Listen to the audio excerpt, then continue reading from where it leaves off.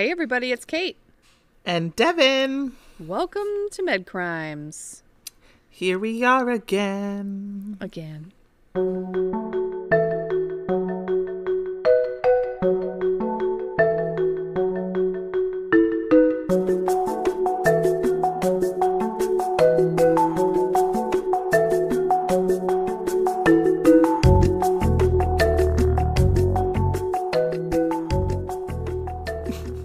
What's up?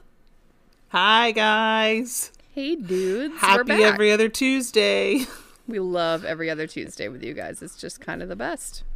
We do. We do. do. Here we are. Thank you for everybody who's given us such excellent response to our last episode. Oh my God, Kate and I were just talking. We've gotten a lot of really good, excellent feedback. So it's really appreciated.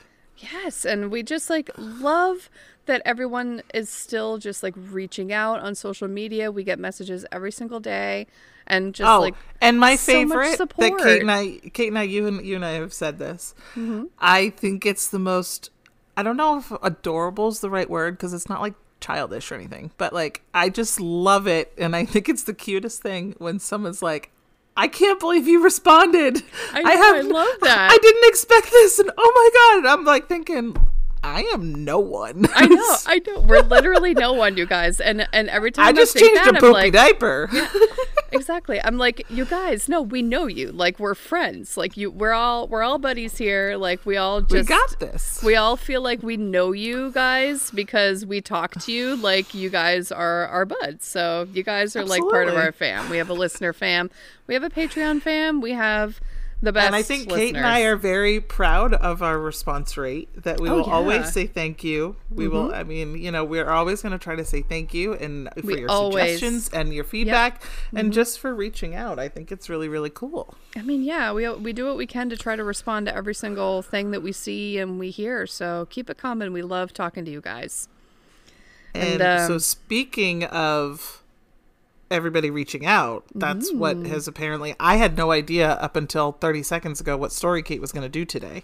And it freaked me out because the last time that I didn't even have a name of who we were doing, it turned out to be Carl Tanzler, and I'm still flabbergasted over that one. So you just told me who we're doing, and again, thank you to everybody who's reached out, because it's what you guys want, you get, and we may not have a whole lot yet, but this is what we're going to talk about. So, and I just want to say Halloween is approaching. We love this season. It's our favorite holiday. After Halloween comes Christmas, and for Christmas, I am going to get Devin a framed giant portrait of Carl Tanzler to hang in her living room. Oh, no.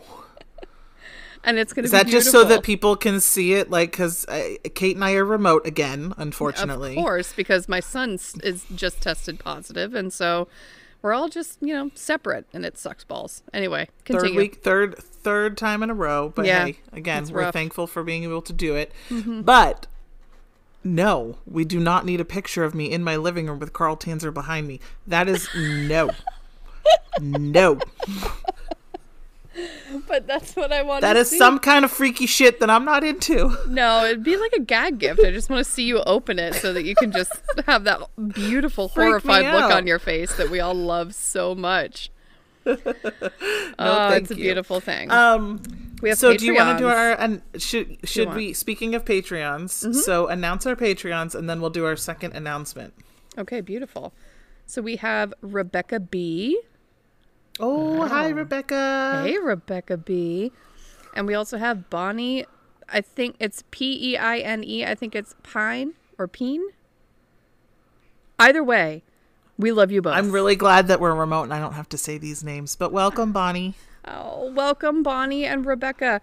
That you guys are strong, incredible minotaurs that are just leaping around in the forest and just causing fucking shenanigans because you're awesome. But you two have joined our Patreon family just in time, and it's still not too late for anybody else. You have a couple more days to get on in, but we announced in our last episode that to celebrate our 1-year anniversary, which is legit right now, I think we recorded November 1st. We did last year because we were talking about sneaking our children's Halloween candy like a rat Yes. So in the kitchen like a rat. Yes. I remember. So, in celebration of our 1-year Med Crimes podcast anniversary, we are doing our Patreon party for anyone who's part of our Patreon family. So, Kate and I have decided on a date. Drum roll, please. You don't have to wait that long. Ready? Saturday. Drumming. Oh, you are drumming. Okay, go ahead. Saturday, November 5th at 8 p.m. Eastern Standard Time. Woo! Woo! So, everybody's going to be getting a Zoom invite and notifications on the Patreon site about it, on how to join. And we're going to all just like party for an hour. Talk to everybody. Get to know you. See some of your faces to the names that we've been seeing and chatting with over the last year. And just have a good time. So, be amazeballs. Those that are not currently part of the Patreons have 4 days left to join. Yes, if you decide you want to and are able to, we'd love to chat with ya. Also, Kate, Devin. Oh, okay. What? I just wanted to say that I can see your face today, and you're not just like a black shadow of nothingness on your face. It's still pretty dark over here, but I've changed the angle a little bit in the living room. Okay. It is better, but the light ring is coming. The light ring is coming. You ordered a light ring. I love that. I did, and it's coming. Well, it's very comforting to not have to talk to a shadow person this whole time. That sounds creepy. That's how it was last time. You were a shadow person telling us a crazy story. And this time Why don't you let the people know what crazy story we're doing right now? I suppose I could. So we've gotten a lot of requests, and you guys have sent us tons of articles, which were super, super helpful, about Lucy Letby. And just because, it's what people are wondering about and want clarity on, I felt like it was important to, I wanted to even touch on it during the last episode, like in the beginning, and be like, hey, just so you know, we're looking into this. But I feel like I just have been sucked so deeply into this story and been following it so closely because it's so shocking and so horrible what happened to these babies and these families that I felt like, we just have to do, a segment at least, or like an episode, and just, kind of tell you guys the story, because I think it's an important one to tell. And again, the story of what we know now. This is what we know now. What we know right now. Probably have a follow-up when the time comes. We will definitely have a follow-up. Unfortunately, I think we're starting to see that we have more and more of these. We just recently did one where we don't have the closing part of it yet. Yes. We have Lucy. There's another situation of a gentleman in, was it North Carolina? Yes, I just got sent an article on that tonight, too. Yes. Yeah, absolutely. It's wild that, there's no shortage of content for us to cover, that's for sure. And it's...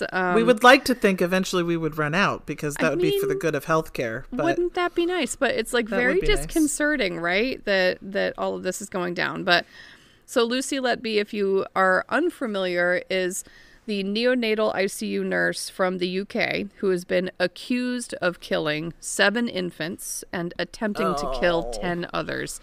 And this is, again, alleged because the trial is currently ongoing, and it's actually unfolding, like, currently.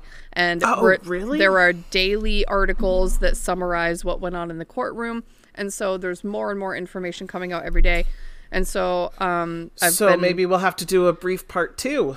I'm for the next sure one we'll definitely need a part 2. Yeah. We'll definitely need a part 2 to wrap up the witness statements and to wrap up the verdict. I had only briefly, because again, not wanting to spoil things that we talk about in the future, like I had just read brief snippets of what she had been accused of, but I didn't realize that the trial was going on right now. Like I thought like her arrest had just happened, know, so. The trial is ongoing, so there's more information just like pouring out as we speak. So she has been arrested, she's been charged, and like I said, the trial is ongoing, and she's not been convicted of anything. So again, everything we're talking about here is alleged only, and we will of course continue. I would imagine the UK also follows innocent until proven guilty. I mean, I would think so. I would imagine so. I think that would be the right thing to do. We have lots of UK listeners. I'm sure they'll be able to message us and clear that up. We do. And so speaking of, for those that are UK listeners and stuff, when we do this Patreon party, that's why we tried to be very specific on Saturday, November 5th, Eastern Standard Time at 8 o'clock, because I know there'll be a lot of time zone differences. So hopefully that works for everybody. There will be. We've got a lot of you peeps. Might get up at 4 a.m. to be with us, maybe. I don't know. Yeah, I mean, if you want to. If not, we get it, because we don't expect you to get up at like 3 or 4 a.m. But if you want to, we'd love to have you. We have a lot of people in Australia as well, and they're like literally on the other side of the planet, so they're gonna be probably it'll be like have a tough time. It'll be like us. Sunday at 8 o'clock at night, right? It will. Pretty. I don't really know how time zones work, to be honest. No, I mean, like, I know how they work, but like I don't know what country is at what time. We once again have gotten off the tangent. Let's go back. Listen, I've had some wine, and I like to talk. Good for you. I had like a really generous glass of rosé before this, so I'm like feeling a little chatty. Enjoy. I know. Thank you. I wish it was you and me like in the basement together drinking wine, but like this is a close second. Okay, so this episode is going to be particularly triggering because it's been heavily in the media. I'm already triggered. I know, me too. And it's been so heavily in the media. It's garnered worldwide attention because of just the shocking nature of these crimes. The first article I read just like made my stomach like jump in my throat with what was happening. It was so shocking. It involves some pretty violent crimes committed against like arguably the most vulnerable population in existence, which is premature infants. No, I thought I was just in my head. I'm like, she's gonna say preemies. Yep. No. So 7 babies died allegedly at her hand, and she's been connected, again allegedly, to injuring 10 more. But in reality, if what prosecution is saying is true, she may have harmed or injured many more, or even killed more. So this is a special kind of evil that we're going to talk about here. And she looks so normal. I mean, there are pictures circulating because she was part of like a expansion program where they were actually like sort of campaigning to open a new pediatric unit within the hospital, and she was like the face of that. Yeah, and so there, that picture, beautiful blonde young woman. This picture that goes around is like a portrait of her, like, like holding a baby or whatever, and like she looks like this angel, that's, such wrapped up as a devil. Yeah, and I mean, it's just, it goes to show you how, people you really never know people. And you think that the people that you've worked with for years and the people that you know for years, but the fact is you just don't. Say that. But it's true because as we'll see, we're going to see, everybody was shocked to learn what Lucy was accused of. Wow. And what's really interesting here is like, beyond just like the shocking disregard for these vulnerable human lives is like the level of cruelty, because we're going to get into, the different modalities that she attempted and how she seemed so like to really genuinely like enjoy watching these babies suffer. And it's what she did to these babies. Like, I'm just going to warn you, it was not painless. These were cruel, painful ways for anybody to die. So with that, if you think this is too triggering, like, we get it, move on to the next episode or a previous episode and enjoy. No, you may not. I know, this is really hard. So, Lucy Letby, we know that she's 32 years old. She's from Hereford, England. There's really no info on her early life. We don't know a lot about her. She had no criminal record prior to this. We do know that these are some of like the testimonies of people that were close to her growing up and people that knew her, during and prior her time at this hospital. Her family and friends all stated that she always wanted to be a nurse growing up. Jordan Sands, whom was a boyfriend of one of Lucy's friends, described Lucy as being nice but a little awkward. And the word "a little awkward," that was like the worst thing that anybody said about her. Really? Which is like not that bad. Everybody said she was nice, she was courteous, she was sweet. She never rose any suspicion prior to these events that she was like an actual psychopath and a serial killer. A neighbor she grew up next to stated that she knew her as a child and like watched her grow up, and said that she was just like this amazing little girl who was sweet and courteous and well-mannered, and again, only positive things. So it's you know, again, so like, what you just went don't wrong? know people. You just don't know people. Right. Our timeline begins in July 2015, and all of these events that she's been, you know, allegedly linked to occurred between June 2015 and June 2016. So we're talking about the period of about a year. Just 1 year, yeah. Yep. But outside of that time frame, there may have been more. We don't know, because she did work there for longer than that year period. So Lucy was working at the Countess of Chester Hospital in their neonatal unit. And this sounds so formal. It does, doesn't it? It's south of Liverpool, England. And her coworkers all genuinely really liked her. The unit there routinely would deliver and care for infants who were premature, and she worked specifically in the neonatal unit. So in July 2016, the unit put a stop to caring for or delivering babies prior to 32 weeks gestation.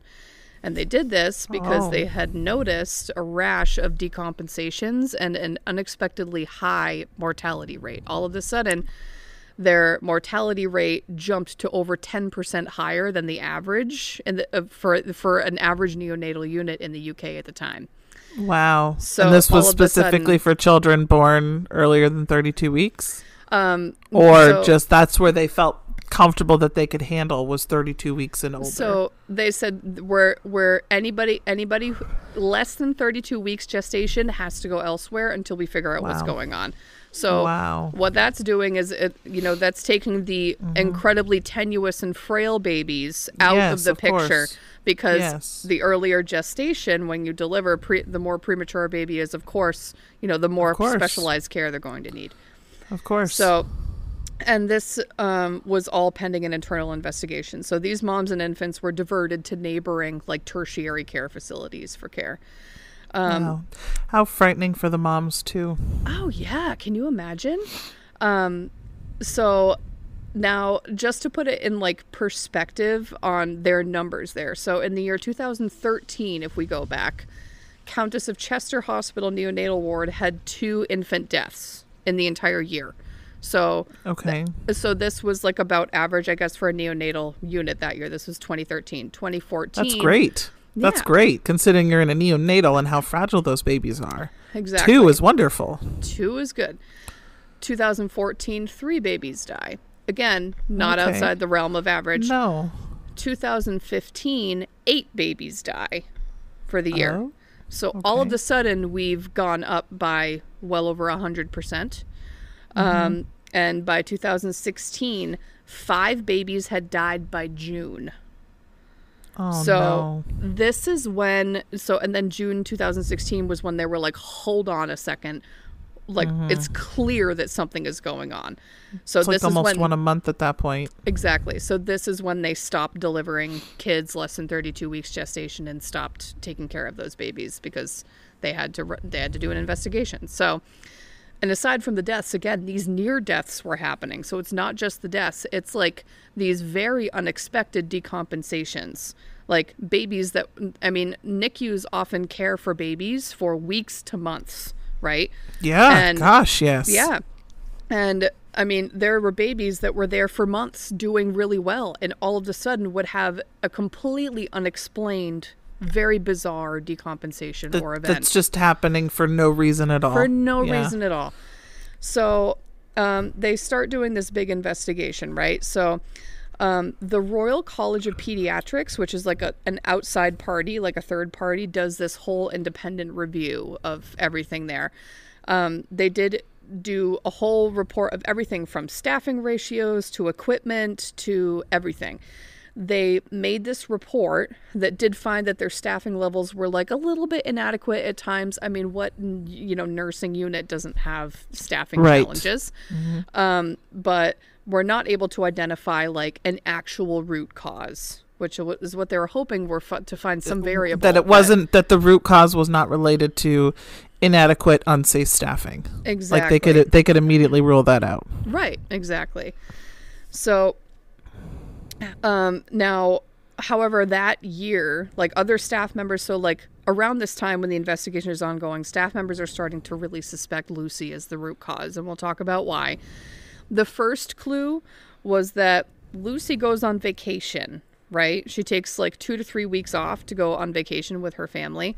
During the time she was gone, no decompensations, no deaths whatsoever. Everyone was just thriving and doing what they needed to be doing. And it was like it was before. So that was the first clue to other staff that like, okay, like Lucy's the only variable that's not in this right now. And all of a sudden everybody's doing well. So you don't have a pattern yet. Right now it could be a coincidence. But exactly. So now, administration couldn't like immediately prove anything. And of course, they didn't initially suspect that anything was being done intentionally. You know, their first suspicion was, okay, well, maybe she's just, you know, there's something with her practice that needs to be corrected, you know, or whoever this is, you know, because it's like virtually unimaginable that someone would do this shit on purpose. They were not thinking that. At this point, they're thinking there's a staff member. I'm so curious to know what shit it is that you're talking about as far as what she did, but I so don't want to know. Yeah, we'll talk. We'll get there. We'll talk about it. No, we won't. No. Do we have to? Yeah, we do. It's important, Devin. We have to tell their story. So, you know, what their thought was, okay, like if something is going on with Lucy and like, you know, it's just like her practice, you know, there's something with her practice that needs to be, you know, corrected, or we need to see what she's doing that might be leading to these decompensations. They moved Lucy from working exclusively night shift to working exclusively day shift, which they will often do. Because, you know, during the daytime, there's a lot more resources, there's more support, there's more staff on the floor, you know. And there's more, you know, there's more oversight, but there's more chances for, but even more importantly than that too, there's more resources for education and assistance, you know, if they were really truly wondering if it was poor practice. Well, during the day shift, we have the people who can be there to help you grow. You know, on your night shift, you really need the people who are strong and independent. Exactly. You know, and who can multitask and manage all this heavy things when there aren't those resources around. That's exactly the rationale behind why they did that. Now, staff did notice immediately that once they switched her from night shift to day shift, all the babies started dying and decompensating on the day shift, and everybody on the night shift did just fine. So this was a pretty big red flag to investigators, and by this point they could make Lucy sort of the common connection here. That pattern's starting to be formed. That pattern is starting to emerge. They're not yet making the connection that she's doing this intentionally because, again, it's unimaginable. I mean, we've all want to know. I know. So, around this time, there were some text messages like sent back and forth, and we'll talk a little bit more about the text messages. But she would text her colleagues, and one of her colleagues had pointed out that she was having terrible luck with her patients, as many would like start to get sick on her time and pass away on her time, and one of her colleagues had texted her, quote, "You're not having a great one of it, are you? Like you're having a rough time." Right. Like agreeing with them that, you're really having a rough go of it. Yeah. And if you've worked in healthcare, you know the term black cloud. Like everybody knows a black cloud or you are a black cloud. Like one of the two. Yes. Yep. Either you've been a black cloud for a period of time or you know someone who's just always got that shit happening to them.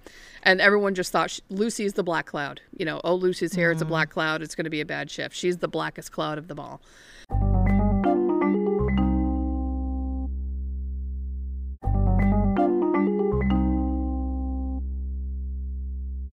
So, what a reputation. Right. No kidding. So at this point, you know, administration had put together this timeline that sort of obviously correlated perfectly with all of Lucy's shifts, and they involved authorities. And based on this timeline alone and some of the testimony that was coming back from what staff members had started to witness and what moms and parents and consultants had started to witness, they arrested her. And we're going to talk about some of those witness statements shortly. Got it. So they arrested her.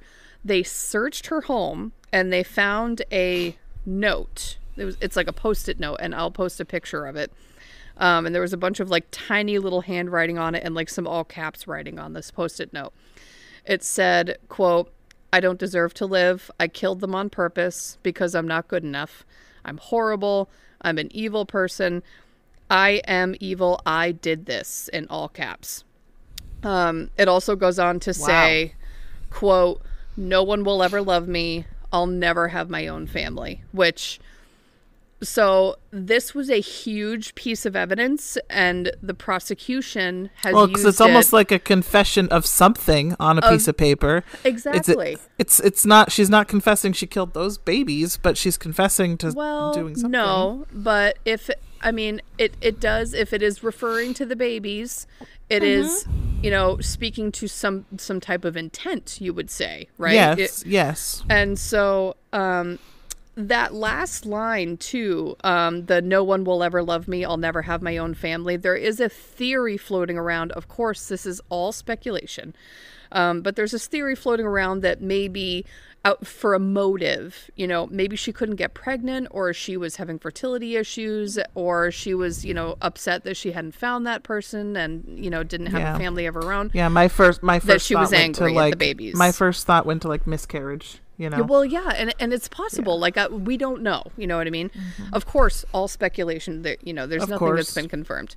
So, and so when they were searching her home, given the gravity and the volume of the crimes, they even dug up her garden because they were wondering if she had infant remains or any evidence that was buried in the garden. Oh gosh! Yeah. Did they find anything? No, they found nothing. Okay. Oh, I know. So. It's really interesting, with what she did and how much she did, that there was just never any suspicion around her. Before this past year, everyone really genuinely liked this girl. No one had a bad thing to say about her. She was just this such well-liked person. So the details of the crimes get pretty disturbing. So we're gonna kind of get into now some of the witness testimony and what the families are saying, what staff members are saying they witnessed, and what some consultants are saying, and some findings from post-mortem stuff. And so things get a little So here's your trigger warning, folks. Yes. So I'm getting a lot of this just from articles that are being published essentially daily about witness testimonies that are ongoing, and it's all still happening. And they are not releasing the names of the infants to, obviously protect their anonymity and the family's and their privacy. families, their moms, their parents. So they are instead referring to them as babies A, B, C, D, blah, blah, blah. And it goes all the way to baby M. Okay? Oh, my gosh. Yes. So we're going to talk about a few of the cases. Now, baby A was a twin, as many of in the NICU are, because many twins are born prematurely. Absolutely. And even if they are born at term, they tend to be very small. And if they're small, they often do need, some pretty specialized care. So this baby died under mysterious circumstances after having a very unexpected decompensation, as many of the other ones did. So during the event, of course, there were, when you're trying to figure out what's going on and you're in a code, there's lots of things happening. They're putting in lines, they're intubating, they're taking x-rays to try to see, is there a pneumo? Did we collapse a lung? Is the ventricle looking blown? We don't know. So they obviously did a whole bunch of testing. Now, after, they tried to resuscitate the baby, and unfortunately, baby A did die. Now, during the investigation later, Dr. Owen Arthurs, who's a professor of radiology at London's Great Ormond Street Hospital, was asked to review all of the images to see if there was anything that he could see that was, out of the ordinary. Now, this was after the death of the baby? This was after the death of the baby as part of the investigation. Yeah. So he noticed that on the x-ray, there were large amounts of gas present within the bowel, but that's not entirely unusual. As well as, the heart and the lungs actually looked normal. Seeing gas in the bowel, again, can be normal because babies often swallow air when they're crying or when they're trying to eat. But what was unusual, though, was that he could see a line of what looked like gas or air just in front of the spine, like in one of the arteries, like just adjacent to the spine.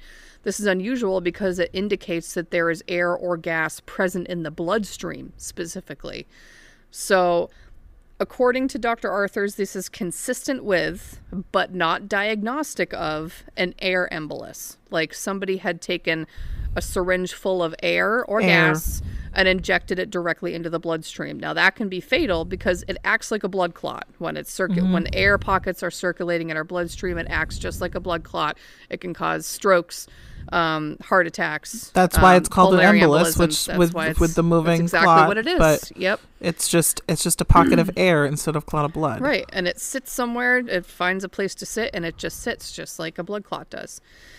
So, that's an unusual finding because while it doesn't necessarily. So is he saying it looks like one or is one? So what he's saying is it's a consistent finding with an air embolism, but it's not diagnostic of an air embolism, meaning that it looks like this could be an air embolism, but I cannot confirm that that's exactly what happened.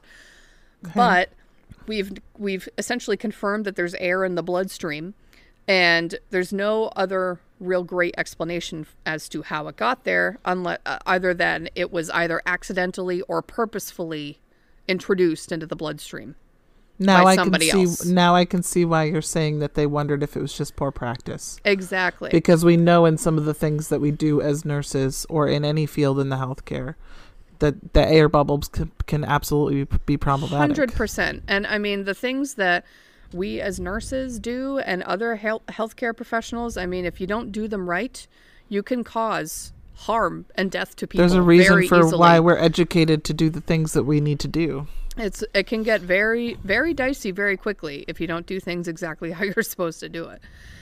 Now, at another incident, a mother of twins testified that she walked in on Lucy attempting to kill one of her twin baby boys. He was 5 days old at the time and weighed only 3 pounds at birth. So very, very tiny. Now, allegedly, Lucy was seen hovering over the infant and he was bleeding from his mouth, allegedly. And Lucy had told the mom at the time, quote, "I'm a nurse. Like, trust, I know what I'm doing. I'm a nurse." Shortly after Lucy left his bedside, he rapidly deteriorated. I'm sorry, but I cannot think of a single reason why the baby would be bleeding from the mouth. The only real reason would be if something were very wrong. Like, even if you didn't do anything to that baby.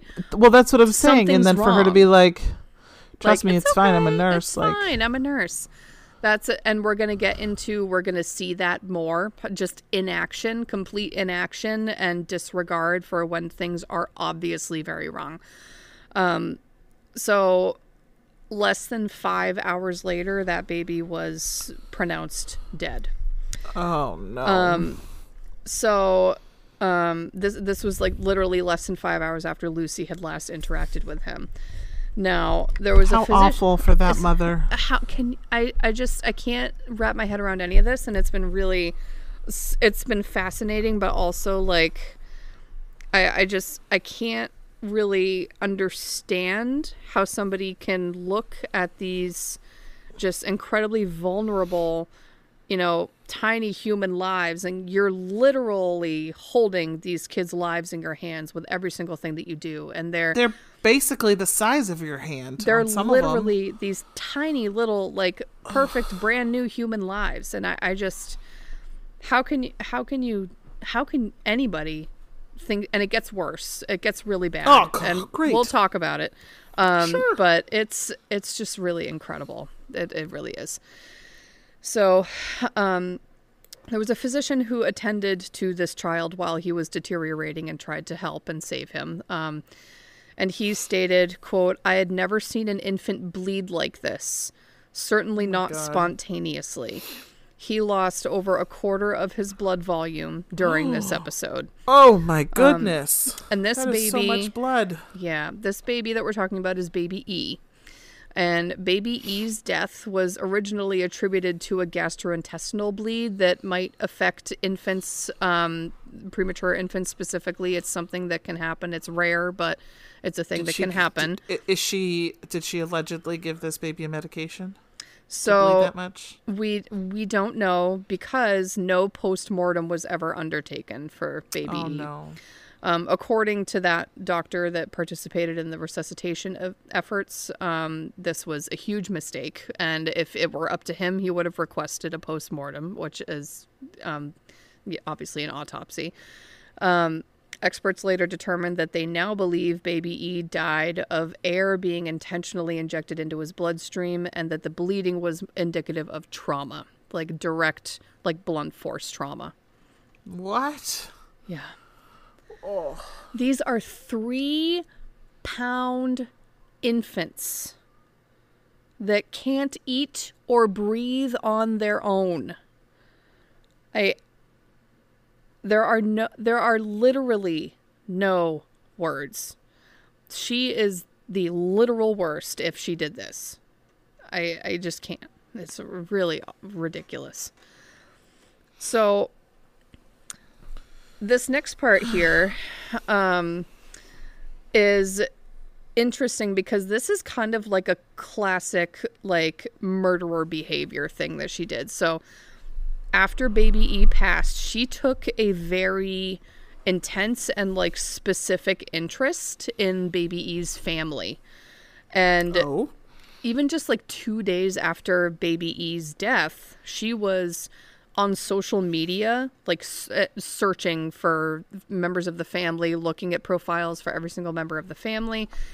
And there was an analysis done on her computer, and she did this many times over months. She would just like look at their profiles online, like look at what they were doing, look at their pictures, and a search trying of her, to like follow up on like the just death like of this baby that she's alleged to have killed. Yes, like seeing their grieving, their posts about grieving, or yes, and just like trying to kind of like connect with them, you know what I mean, in some way. And even on Christmas Day, she searched for them and looked at their profiles.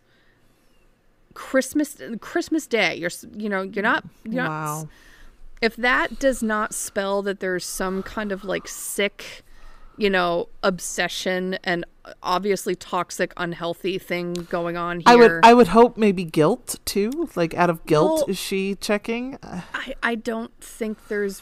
I don't know if there's guilt here or not. With, you'll see why I'm like, I don't think she's guilty. I think she really is a sociopath and a maybe psychopath. I just have this little hope that she's got a shred of decency. I think there's some enjoyment here in seeing these kids just suffer till their last breath, which is, I mean, just the worst unimaginable thing.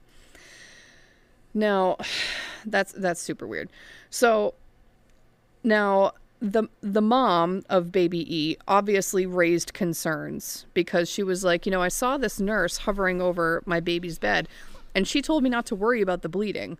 He was obviously bleeding, and she said, "Oh, I'm a nurse." And then she walks away and does something else, and then like he like gets worse. Why and didn't then in she? 5 hours he's gone. Exactly. Why didn't she at least recognize that something bad was happening? Maybe if we had acted quicker, something better would have happened. Now, during the investigation, they found that allegedly Lucy had actually erased the record of that mom's visit to the baby that afternoon to try and make the record reflect that the mom was not there in the room at all with Lucy, and that Lucy also was claiming that initially that she was in an entirely different room when this baby had started to collapse, which was not true. So now, the defense is trying to put together this picture of Lucy just sucking at being a nurse, okay? Just like as a forewarning. But those specific actions of erasing the mom's visit and trying. Those are intentional things. Covering her tracks. She's trying to cover her tracks and create an alibi for herself. If you were just a bad nurse, you would be too naive to know. You wouldn't even bother to do that because it's an honest mistake. Why would you do that? Yes, you wouldn't know that you were doing anything. Exactly. You wouldn't even have a clue. But it's not an honest mistake. She's obviously trying to cover her tracks. So the day after baby E died, Lucy then turned her interest to baby F, his twin brother, who was still hospitalized in this unit. Oh, God. Jurors were told that it is suspected that Lucy administered either breast milk or formula to baby F that was laced with insulin. Less than 24 hours after the death of his twin brother, he crashed as well. Thankfully, baby F survived, but it was close. Oh, thank God. Yes. Oh, my God. I know. Oh. You okay, Devin? She's having a rough time. She's under a blanket and she's hiding. This is some of the I was not joking when I said this was some of the worst shit I had read. I cannot even wrap my head around this. 24 hours later to move on to the brother. Oh. She is not sorry. She is not guilty. She does this because she fucking enjoys it. Allegedly fucking enjoys it. I mean, I'm so floored, like, thinking about this. It just gets me fired up. So, moving on to the next case that we have. So, a 3-month-old child is staying in the NICU, obviously born very premature and spending an extended period in the NICU. Was left with lasting ailments when Lucy allegedly tried to kill her by injecting mass quantities of milk and air into her nasogastric tube.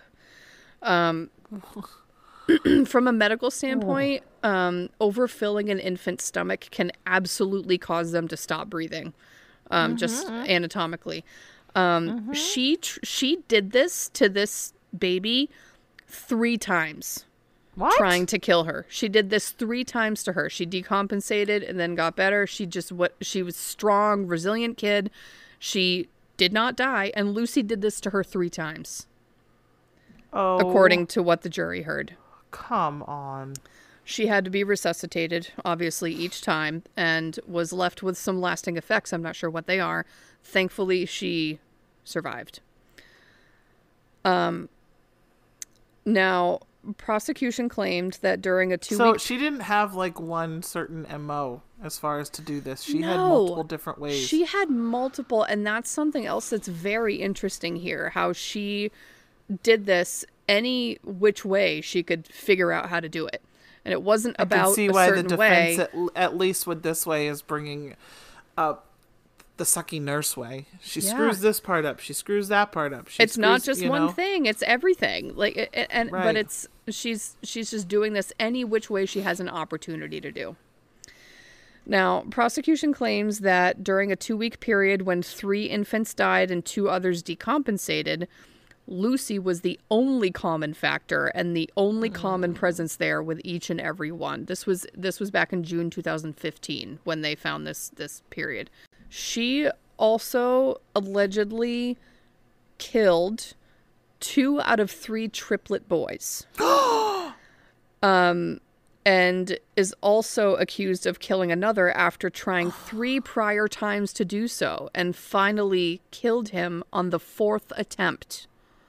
Oh my gosh. She's not just killing these kids, she is torturing these kids. I mean, what she's doing, overfilling a stomach until a baby suffocates. Think about how uncomfortable we are. Can you imagine? When I eat too much at Thanksgiving, I'm like, God, this is uncomfortable. Like, I need a nap. Can you imagine the pain and suffering? Think about the newborn babies when it's gas. You know, when they're learning to digest, and the gas pains and how fussy that can make them. Oh my gosh. So when you're thinking, and that's a lot of what brings on colic and all of these fussy babies is just the gas. So imagine when their stomachs and intestinal systems are so full because of what she's doing, how miserable those babies are. That's what I'm thinking of right now, is a fussy baby from Simply Gas. Exactly. Oh my gosh. So, I mean, they must have been in terrible, terrible agony. I cannot even imagine. And when you're just like their bodies don't know how to process this yet. No. They have to, their bodies are so freaking fragile. It's a miracle that she had to try more than once on some of these kids. Like, these kids were, I mean, babies are resilient and they are strong and they can withstand a surprising amount. But I mean, with what she did to them, it's really incredible that any of these kids survived. It really is. It's wild. So baby I was born premature and very small. I think literally like weighed like 800 grams. Like tiny. Now the baby was actually doing really well, but was in the unit for like several weeks to, I think, a month or just over a month, something like that. Lucy is suspected of pumping massive amounts of air into her stomach over a period of weeks. And on multiple occasions, she decompensated and required resuscitation. A staff member noticed that one of these times, a monitor was like blaring in the baby's room because, you know, either her heart rate or you know, something was deteriorating. And so she came around to, like, you know, check on what was going on with the baby. And she saw Lucy just standing there, like in the doorway, staring at this baby, just watching it all unfold and doing absolutely nothing. This baby that was quite obviously in a medical crisis, and she was just standing there staring and watching it happen. Like, no nurse would ever not do something ever in that situation. Like, no one with any sort of conscience could ever just sit there and watch that unfold. So now, when this baby died, baby I, she sent a sympathy card to the baby's parents. Stop it. Which was a choice. And when she was questioned on why she did it, she stated that this was the only time she had ever sent out a sympathy card when a baby had passed, but reported that she had, you know, quote, gotten close to the baby, you know, and it kind of seemed like she was trying to, you know, kind of get in with these families and get closer to these families. But she actually admitted... Isn't that like what narcissists do? Exactly right. So I think that's totally a narcissistic behavior. And she also admitted to officers that she had taken a picture of the sympathy card that she sent and like stored it on her phone so that she could just like look at it whenever she wanted to. That's creepy. Isn't that wild? That's weird. I actually listened to another podcast covering this. They're so funny. They're called Last Podcast on the Left, and it's like this amazing podcast that I listen to from time to time. I'm sure some of you have heard of it. And they actually did like sort of an episode kind of covering what was going on with this, and they researched so well, and they just summarized everything so well. And they pointed out that they thought that this was like a trophy behavior. You know what I mean? Like, a lot of serial killers will take a trophy. That's exactly what this was. I completely agree. Like, why else would she take a picture if she didn't want to like be able to look at it anytime she wanted to? You know what I mean? Remind her of it. Exactly. So, baby I's mom actually testified that Lucy had offered to assist her in bathing the baby after she had passed, which I think that's normal. I think, you know, they always offer to do like a bath and sort of put them in, you know, nice clothes, and they give mementos, and there's like a little box of like keepsakes that they can keep, and often they'll take like a lock of hair and footprints or handprints of the baby and things like that, just so that, you know, the parents have sort of a little keepsake kit that they can take home. So baby I's mom reported, though, that Lucy kept like smiling at her during her bath and going like on and on about how she was like, I can't believe I get to be present at your first bath. And she was going on about how much the baby had liked it. Like, what? So if this baby were alive, this is like normal banter that you would say, like, if, Yeah. like, oh, she likes it. Look, oh my gosh, like this is her first bath. This is so special. But this is a demise. Like this is a not alive baby. Why are you saying this? And so that really struck the baby's mom that's like screwed as up. Very odd. It's very, very odd. It's so messed up and so odd. Totally did not sit right with the mom. So we'll talk about baby K next. Baby K is another victim. This is around April 2016. At this point, you know, there was a little bit of suspicion surrounding Lucy, and, you know, something was going on with Lucy, and why are all her patients deteriorating? Now, Lucy was supposed to only be on the day shift at this time, and so that she had more oversight. Now, a pediatrician had actually walked in on Lucy allegedly trying to kill baby K. So he noted that the baby, who was supposed to be on a ventilator, the ventilator circuit, like the air tubes that feed into the ventilator, had been intentionally disconnected. And Lucy was in the room, and the thing was alarming, and the baby was suffocating, and she was doing absolutely nothing. Gee, where's that beeping coming from? I wonder. Not even addressing it. No, and so big deal. The consultant like walked in and was like, excuse me, there's a baby fucking suffocating over here. There's a ventilator not doing its job. What are you doing? Are you furniture? Are you going to fix this? Like, what is going on? This is firing me up. I don't know if you can tell, but I'm like a little fired up about this whole thing. It's the wine. No, it's the Lucy. It's the Lucy. It's the Lucy Letby.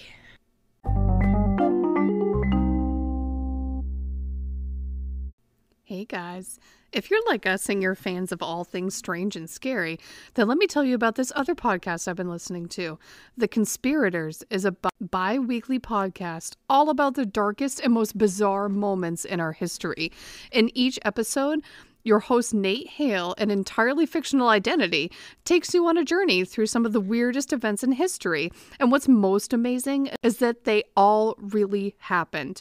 You might hear about the real serial killer that stalked the streets of occupied Paris during World War II, the bizarre story of the Irishman who murdered his wife because he believed she was replaced by fairies, or about what's really going on in the Bermuda Triangle. These are the stories your history teachers never told you.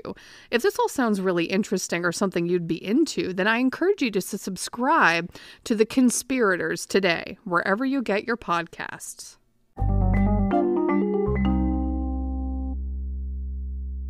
So, that was, you know, a really shocking thing for him to kind of walk into.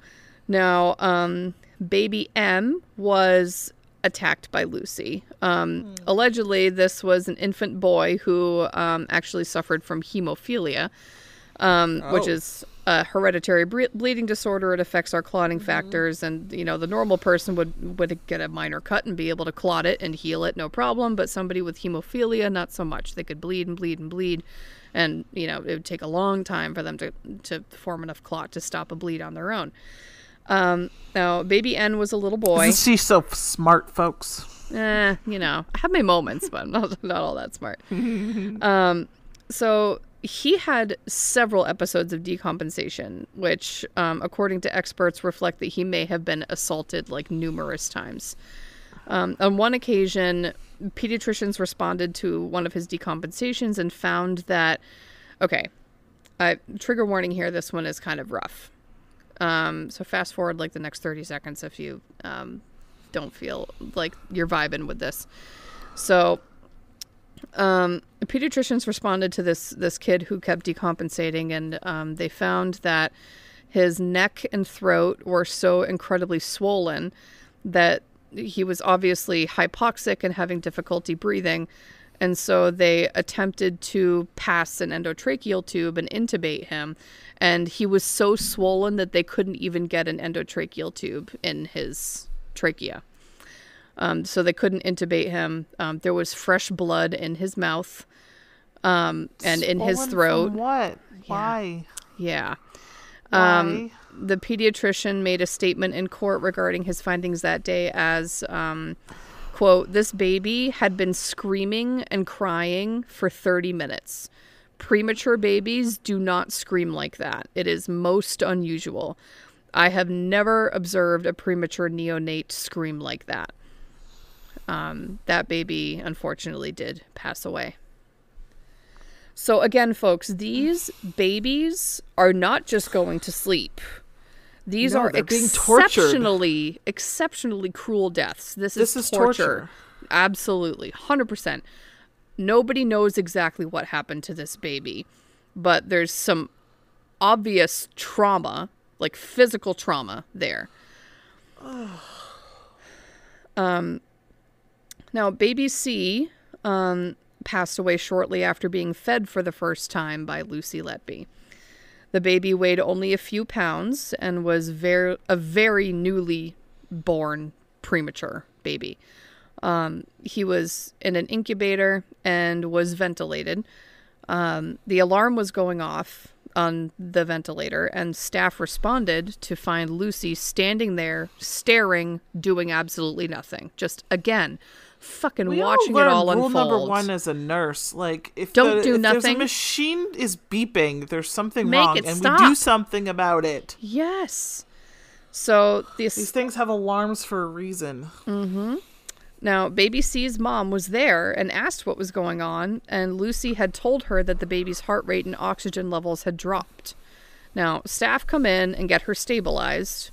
Then, apparently hours later, the exact same event occurred while under Lucy's care. Now, Sophie Ellis is a new grad nurse on the unit who is still fairly green, but had been working alongside Lucy and the other nurses there. She was present during this resuscitation, and she's also testifying in court on things that she saw. She testified that Lucy was at the incubator when they arrived and couldn't remember exactly, and Sophie couldn't remember exactly what Lucy was doing when she arrived there, but that CPR was initiated and staff recalled that the child passed away around 6 a.m. Now, after this event, more texts are released, between Lucy and her coworkers. She was quoted in a text to have said, quote, "I was struggling to accept what happened to," insert name here, it's baby A she was referring to, "and now baby C has died, and it's all a bit much," end quote. Lucy had also messaged her mom stating, quote, "We lost another little one overnight, very unexpected and sad," end quote. Apparently, she had also texted others that the baby was, quote, "being looked after by the new girl," referring to Sophie Ellis, the new nurse. So this was obviously an apparent effort to blame Sophie for the death because she was a new grad. But then, like, in the next breath, she texted Sophie that, quote, "that resuscitation, like, you did so well," and was, like, giving her compliments. So, like, she's just like this psycho who's just playing things and trying to control that narrative. Now, again, the defense is trying to build this case of Lucy just really sucking at being a nurse and creating doubt that she was actually responsible. Which, I mean, they're not wrong. She's a terrible nurse for doing these things allegedly. Yes, of course. And for not dealing. So, I mean, they're not wrong. They're literally not wrong. That's not the reason. Either way, they're right. She is a terrible nurse. Now, they are pointing out that in a lot of these cases, there is no direct physical evidence connecting Lucy to each one of these events. That's true. That there's a lot of timeline and eyewitness events that are very difficult to ignore. But as terms of physical evidence, there's not a whole lot. They state a lot of this could be just a massive coincidence and that she works a lot of hours. She's just there all the time. And he stated many coincidences. Yeah, I think way too many. He stated that the prosecution is also not highlighting that each child, had their own particular medical issues and how they could have, decompensated on their own. I mean, these babies were in the NICU for a reason, because they were premature. These aren't any issues for premature babies that are out of the norm than what they used to have when they when they only had 2 deaths that year. Exactly. All those babies are still dealing with the same things that Exactly. The difference is Lucy. Exactly right, yeah. And the defense is also talking about things like, the busyness of their unit and their staffing ratios not being great and things like that. So I agree that there are a lot of factors here, and that's probably why, she was unfortunately able to do this to a lot of kids and families before it was finally realized that it was her. Allegedly. Now,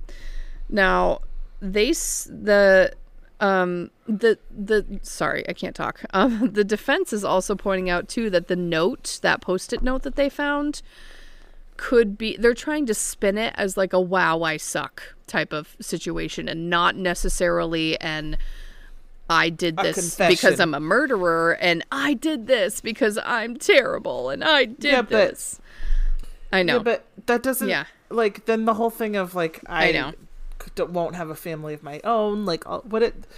I know. That doesn't add up. I know, but because she doesn't explicitly say in the note, I am murdering babies for fun, they're trying to spin it literally any other way. So, that's their job.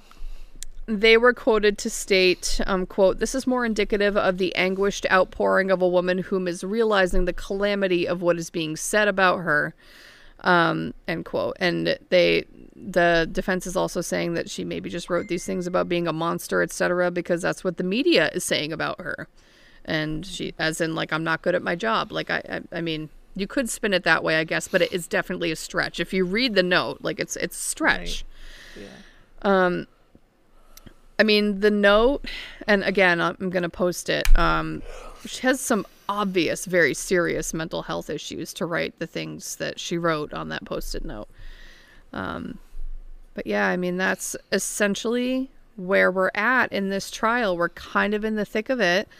And as a reminder, this is all speculation. This is what has been what is being, what she was accused of, and more to come. The trial continues. We will, of course, issue an update as things come out. Do we know how long has the trial been going on? Do you know? I don't actually know. Couple weeks? Something like that. So this was quite a story, and I'm sorry to bombard you with that, Devin, but it's an important story to tell. I want to go upstairs and hug my babies. I know, me too. Oh, everybody go home and hug your babies if you have them, or your aunt, or your nieces and nephews, or your fur babies, or if you don't have babies, that's also fine. Hug your partner. I've spoken, or yourself. I've mentioned this about it before. I mean, my son was a preemie, and he was on the verge of, he was only born one day later than what the hospital that I gave birth at said that we would have been transferred to one of those other more specialty hospitals had he been born a day prior. That's because of that cutoff. Right. And to know that he could have been in a NICU, which we were fortunate enough to avoid, unlike other families who aren't that lucky. I can't. How vulnerable the families are along with the babies. Oh my gosh, I can't imagine being in that position. You're putting your entire family and your entire life in the hands of the people that are caring for them. It's unimaginable what they have gone through. And it's just wild. We were talking about, in the beginning of all this, how we're hearing these things more often.